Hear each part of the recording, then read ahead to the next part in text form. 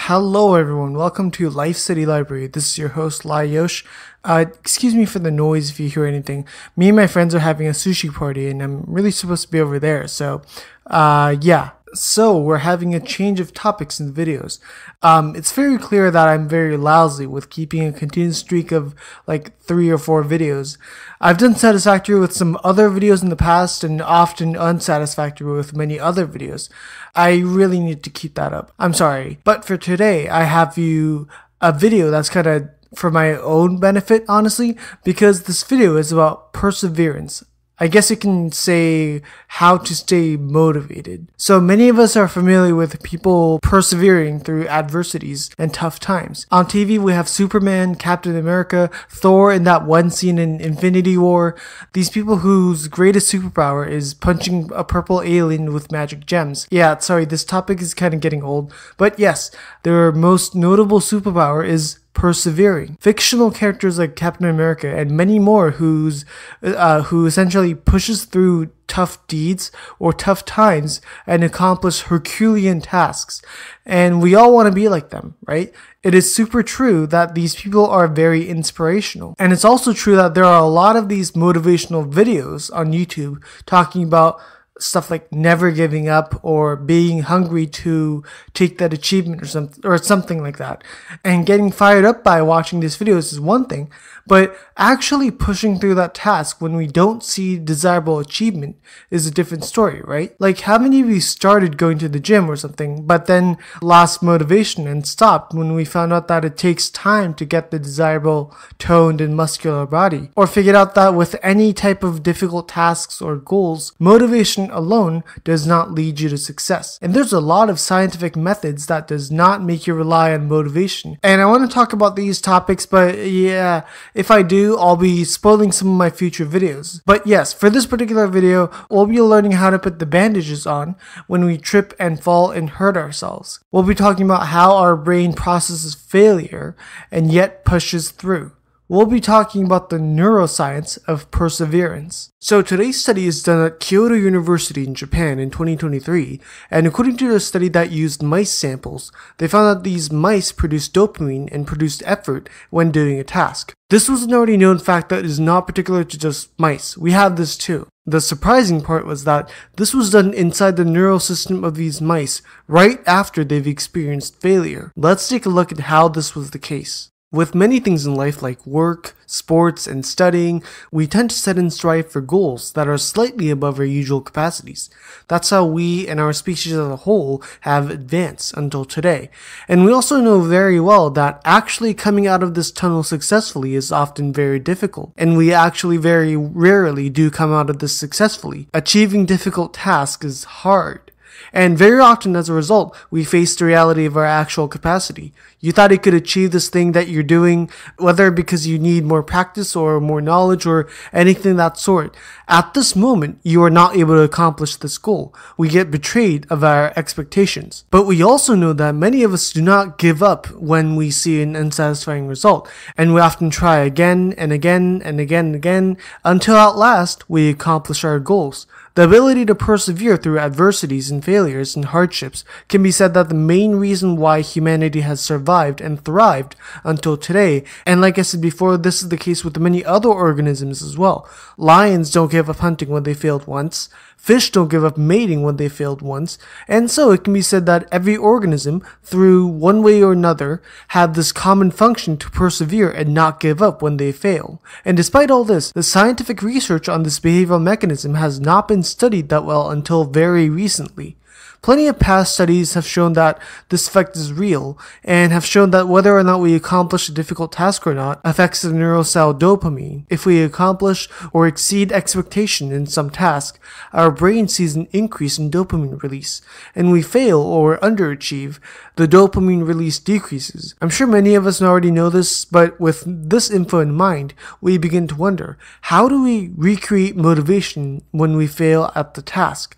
How can we neurologically psychologically overcome failure. To study this, the research team conducted an experiment based on the hypothesis that maybe there's a type of dopamine cell that activates when there's a betrayal of expectation. Maybe this undiscovered dopamine cell activates more precisely when we underachieve. This experiment used mice to figure out if they can continue persevering despite experiencing uncertain results. The team created this machine where the mice would pull on a lever, which produced a sound. And after pulling on the lever once more, a drop of sweet juice, aka the reward, would come out. However, there was a variety of these sounds, like sometimes it was a ding, sometimes it was a beep, and sometimes it was a gong or something. If the sound was a ding, then there was a 100% chance of the mice getting the reward. If the sound was a beep, then there was a 50% chance of the reward, and if it was a gong, then there would be 0% chance. And if the mice didn't get the reward, they got to try again. The experiment was designed to train the mice so that despite them not getting the reward all the time and their expectations getting betrayed, they would not linger on the failure and try again and persevere. And eventually, through many trials, these mice were able to develop a mind that does not give up due to failures. And additionally, the researchers measured the neural activity of these mice and studied how their neural state was adapting to the failures and the betrayal of expectations. And as a result, they discovered for the first time ever a dopamine cell that increased its activity despite seeing the betrayal of effort. These mice were developing a motivational brain cell despite seeing failures, Dragon Ball style. They also figured out where specifically in the brain these activity was discovered. It was in the nucleus accumbens where they found this process of increased dopamine activity after experiencing an expectation betrayal. Nucleus accumbens is the area in our brain that connects motivation with action. When you're motivated to read a book or do a push-up, the neural activity or the order to do a push-up goes through the nucleus accumbens and lights up to make the bodily action. And this nucleus accumbens, according to the study, is basically a chunk of neural cells that manages your reactions from things like reward, pleasure, and your continued action based on that reward. When you see results in your workouts, so you start to truly enjoy working out and continue this activity, during this process, this neural spark to continue the action, to continue working out, passes through the nucleus accumbens. Discovering all this, the researchers thought that they could control this entire process. So what they did was that the researchers stimulated these rats' activities of their dopamine movements through their neural pathways and saw how these sparks reached the nucleus accumbens. The movements were influenced so that it would happen before these rats felt the emotion of expectation betrayal, before their brain felt, I thought I would get the reward. Before this happened, the activity within the dopamine neural pathway that led to the nucleus accumbens was stimulated. By doing so, the rats were able to overcome the feeling of getting their expectations betrayed. Because the rats were able to successfully say, well, I wasn't able to get the reward, but it's okay, let's move on to the next trial, they were able to persevere through failures. Interesting, isn't it? I'm pretty certain that a lot of you have had the experience where you worked hard on something, but that effort didn't bear fruit and it didn't lead you to where you wanted.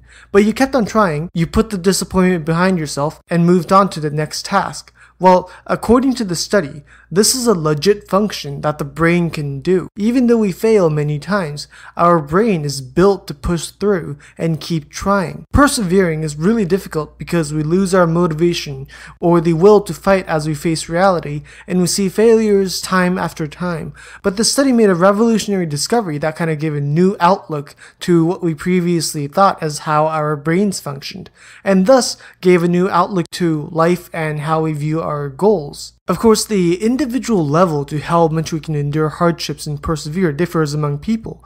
Some people might give up really easily while others might not. Different cars have different amounts of mileage capacity that they can run on.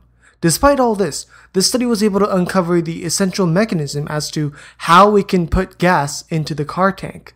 This study provided a very important technique for us to persevere through hardships by using scientific and psychological methods. With this knowledge and understanding, me, you, and everyone listening to this podcast might be able to accomplish unbelievable tasks and endeavors and witness achievements we've yet to see. Okay, so that was it for today's episode. Thank you so much for watching, and while you're at it, make sure to hit the like button and subscribe to the channel Life Study Library. Each one of your support is so greatly appreciated. And now let's talk about what you can do next. Some options you can take after finishing this video is to watch the recommended videos I'm about to introduce. Today's recommended videos from my channel that also talks about these interesting and fun science and psychology is a video called How to Make a Habit of Healthy Eating. So our diet, what we eat, is a major part of the 3 most important factors that we can use to improve our lives. If we want to change our lives for the better, the order of steps we should take is fixing our diet, fixing our sleep, and fixing our physical exercise. So many studies in the past have shown that these are the order and the recipe for a better and satisfying life. And specifically with eating, this is the #1 most important part of your life that you need to improve, because what you eat literally makes you. If all you eat are junk food, then you'll be so sorry for yourself when you look at another person who kept a healthy and a high quality diet. I know I'm not the first one who came up with this quote, and you also know that your mom is neither the one who came up with it, but it's true when people say your body is your greatest asset. But I also understand that simply knowing this fact and actually keeping a habit of healthy eating are 2 different sides of the coin. And the topic of how you can make and continue a healthy eating habit seems like a never-ending topic of discussion that humans have. But in this video that I have for you, you can learn about how you can stop eating stuff like cookies or ice creams and grab some of those healthy veggies. And a little side note that this method that I'll show you has nothing to do with motivating yourself or resisting the temptation. Actually, motivation or resisting temptation often leads you to failure when trying to accomplish anything because these are emotional tactics. It speaks to your emotion. Not a lot of people actually understand this, but in order to accomplish stuff like this, actually, you must change your behavioral lifestyle. What's that, you ask? Well, there's actually multiple definitions to this, but one of them I have for you in this video has to do with who you eat with. And by the way, just making sure that you don't assume this to be as like, oh, that means you should only eat with people who are already disciplined about their eating habits. That's not what I mean when I say you need to change who you eat with. Then what's the answer? Well, you can figure out the mystery by watching this video. So check it out if you're interested. It's in the description. So yeah, check it out. And then for my second video recommendation on how you can improve your sleep. This one is called Scientifically Proven: The Best Sound to Use as an Alarm. This one talks about sleep, the second most important criteria to improving your life. Well, kind of, because this particular video talks about how to effectively wake up from sleeping. Actually, for this category of sleep in specifically, I recommend you watch these 2 videos as one package. You should first watch the video called When is Your Ideal Time for Concentration? Finding your chronotype among these 6 categories. You've probably seen people who can wake up at like 4 a.m. sharp and ready to take on the day while you're still trapped in your dreams. Or people who can stay up until 4 a.m. while you're already trapped in your dreams. They might seem like they're doing more work than you, and you might feel like you need to do the same thing as them. Don't do this. Don't try to stay up super late or wake up super early to do work. At least don't do this and expect to produce effective and efficient results.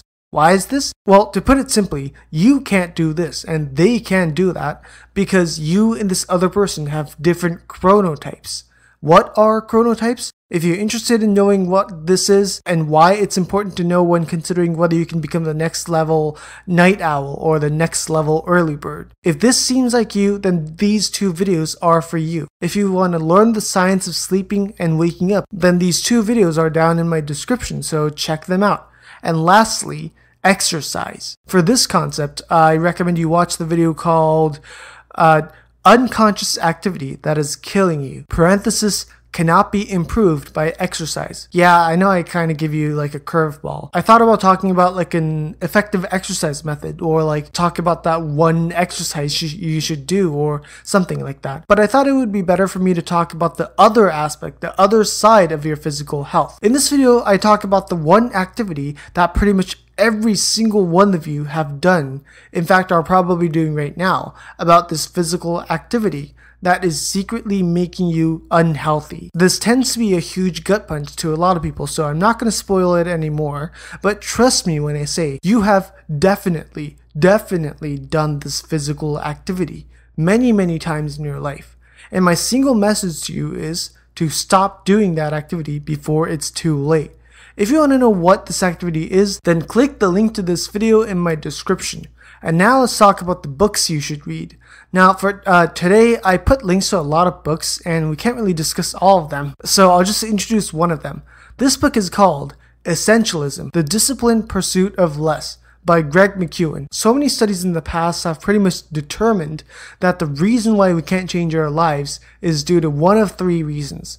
Because we don't have knowledge, because we don't have money, and because we don't have time. The reason why you're unhealthy and overweight, you might be able to give a lot of excuses like, my boss at work won't let me leave until midnight and I don't think there are any ways to change that. Well, did you know that there are many psychological tactics you can use? For example, make rapport with your boss so that your boss will be more forgiving or will be more willing to let you go earlier. That's something you can know and improve about your knowledge. If it's all your fault and you're just a slow worker, but you have to deal with it because you're slow, so that's your fault. Well, you won't probably become a better and fast worker within this short amount of time, but you should notice that you might be wasting time after work by immediately going on your phone watching meaningless and unenjoyable but addictive social media. If you don't think you have enough time, well, there you go. By eliminating that wasteful behavior and deleting the social media, you can make time for yourself to do other fun stuff like indulge in your hobbies or watch a movie or something. Well, what if I'm poor and I don't have the money to educate myself? The fact that you're watching this video right now means you probably do have some amount of money. Like, you're not poor to the point where you don't have a single penny, right? And you should also do that if you do have some amount of money or income, like even like a single $20 bill. You can buy the book I recommended and there you go. That's a good place for you to start. Your body, your health, and your knowledge is the greatest treasure that you have. Well, that was my video and book recommendation, so you should go check all of them out. And last but not least, don't forget to click the like button for this video and make sure to subscribe to Life Study Library. This has been your host, Lye Yosh, and I'll see you in another video.